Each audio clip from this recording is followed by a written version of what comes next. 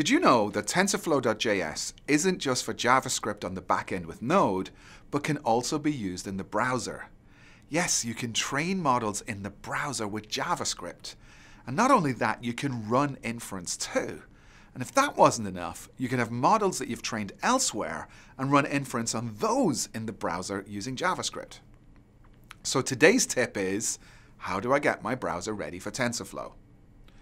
And this one's almost cheating. It's a little too easy. So let's start with the simplest web page imaginable. We'll save and run it, and we'll see that we just get an empty page. So let's add a script tag to the head, and we'll add the TensorFlow.js script to that. We can save and run it again, and now look at the page. There's not a lot to see right now, so let's add a div to the page, and we'll output to that later. So now let's add a simple script for training a model to infer a linear relationship. We'll create a model and just add a single layer to it, and we'll specify the loss function and the optimizer.